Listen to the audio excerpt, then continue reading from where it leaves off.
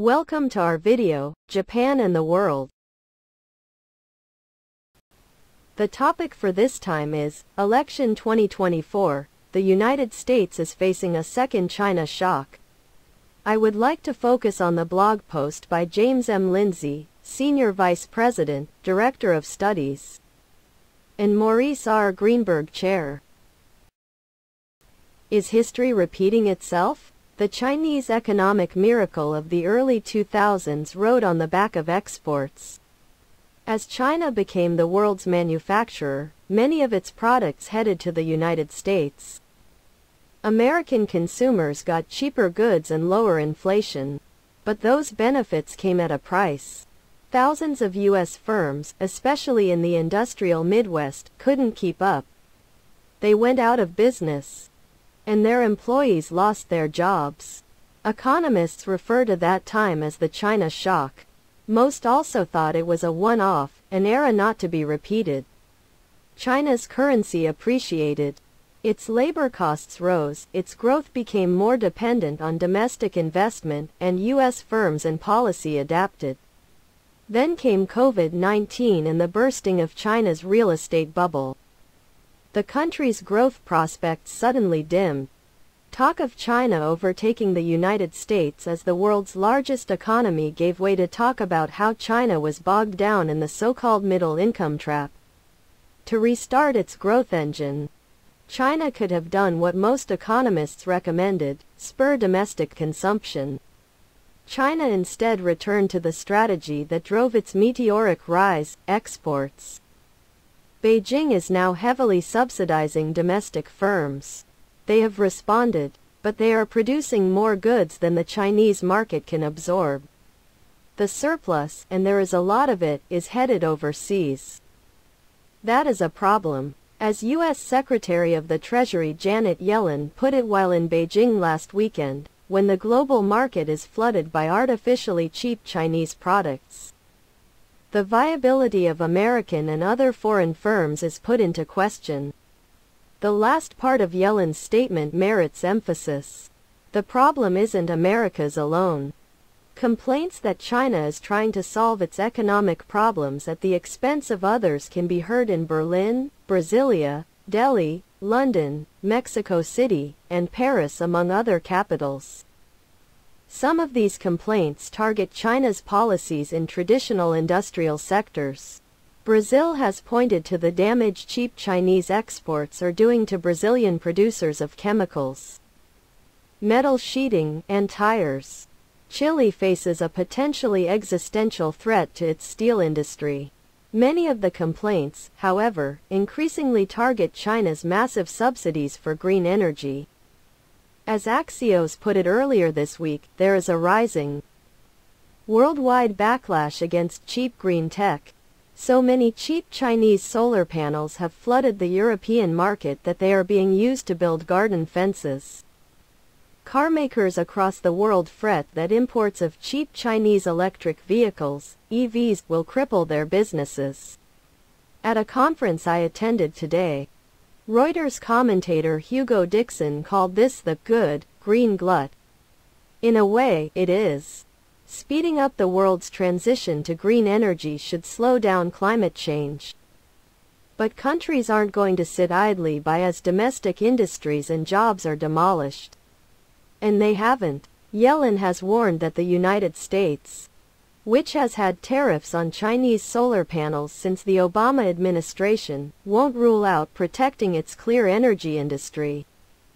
The European Union has opened an investigation into China's subsidies of EVs and adopted a foreign subsidies regulation that blocks companies subsidized by foreign governments from bidding on EU procurement projects.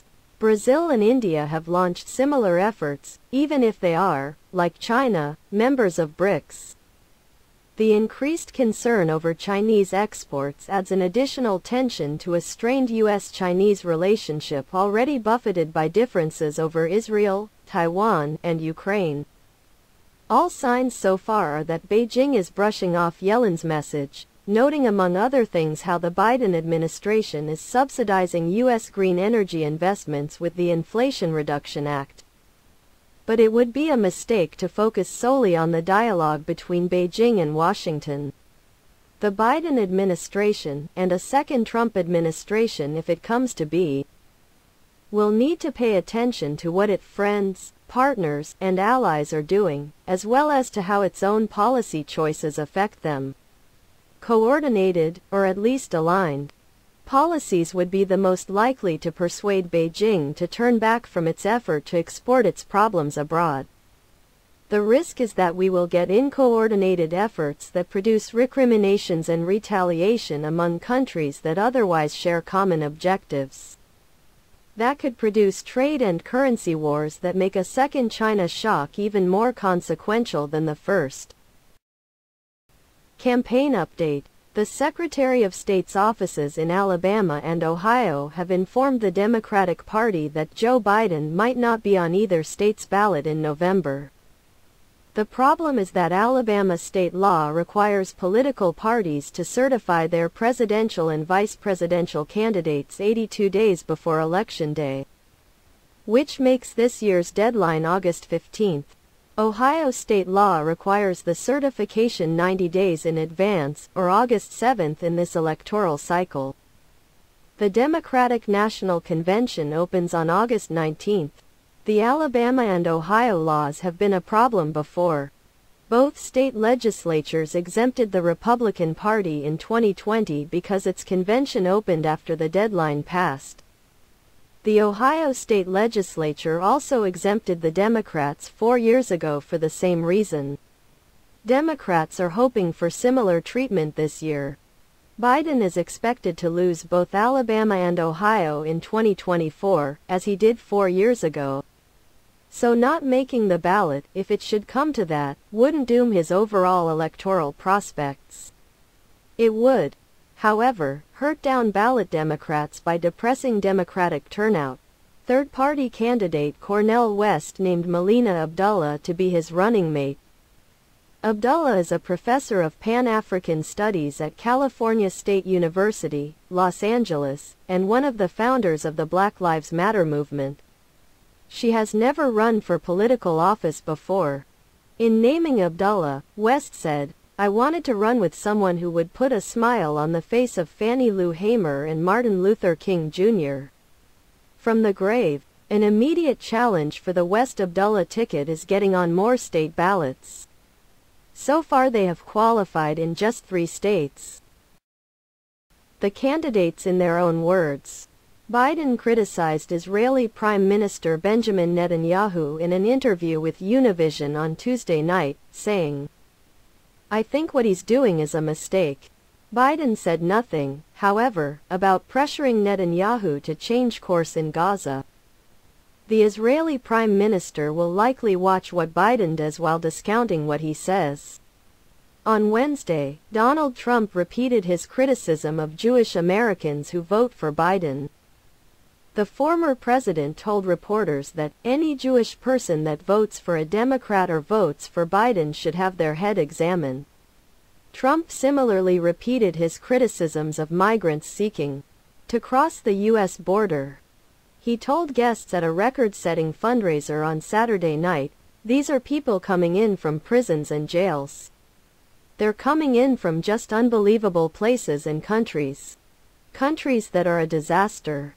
He went on to recall the criticisms he received in 2018 for saying that migrants coming from Africa, Central America, and Haiti came from expletive countries. "And when I said, why can't we allow people to come in from nice countries? I'm trying to be nice countries, like Denmark. Switzerland? Do we have any people coming in from Denmark? How about Switzerland? How about Norway?" They took that as a very terrible comment, but I felt it was fine.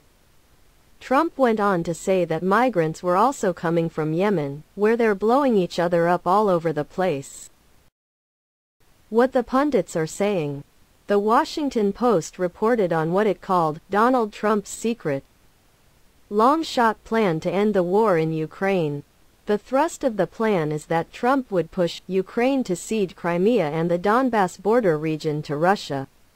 The plan appears to rest two debatable assumptions.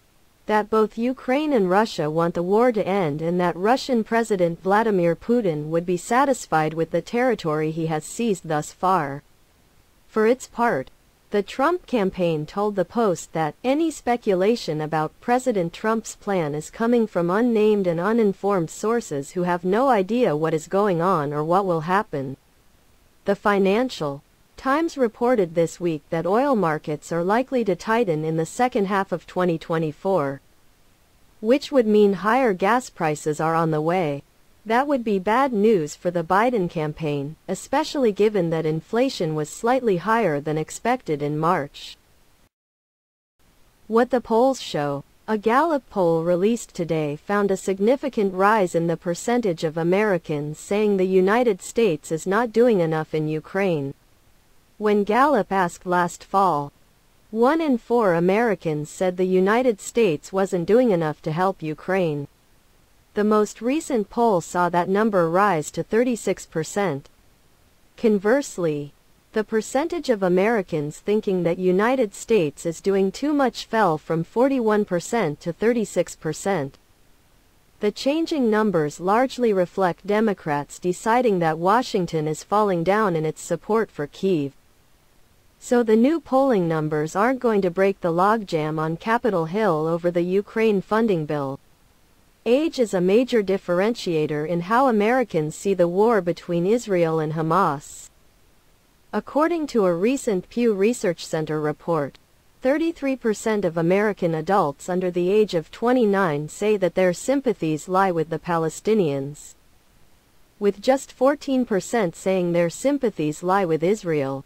In comparison, only 9% of Americans over the age of 65 say their sympathies lie with the Palestinians, while 47% say their sympathies lie with Israel. That discrepancy points to the political problem that Biden faces. Young voters helped put him over the top in 2020. Given how close he came to losing the Electoral College in that race despite running away with the popular vote, a significant erosion in the youth vote could cost him re-election.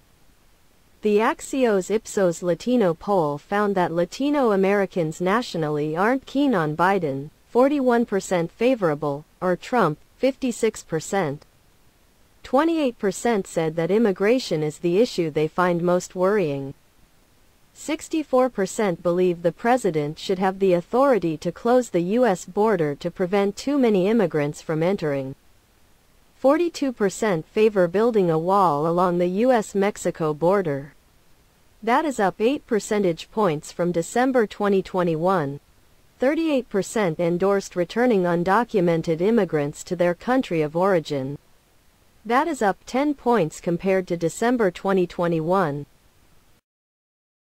The campaign schedule. Trump's criminal trial in New York State Court for falsifying business records to hide his relationship with Stormy Daniels is set to begin on Monday, April 15, 2024. The oral arguments before the U.S. Supreme Court on Trump's claim that he has blanket immunity for all his actions while president are set to begin in 13 days, April 25, 2024. The Republican National Convention opens in Milwaukee in 94 days, July 15, 2024. The Democratic National Convention opens in Chicago in 129 days, August 19, 2024. Election Day is 207 days away. Inauguration Day is 283 days away. That's all. Election 2024. The United States is facing a second China shock.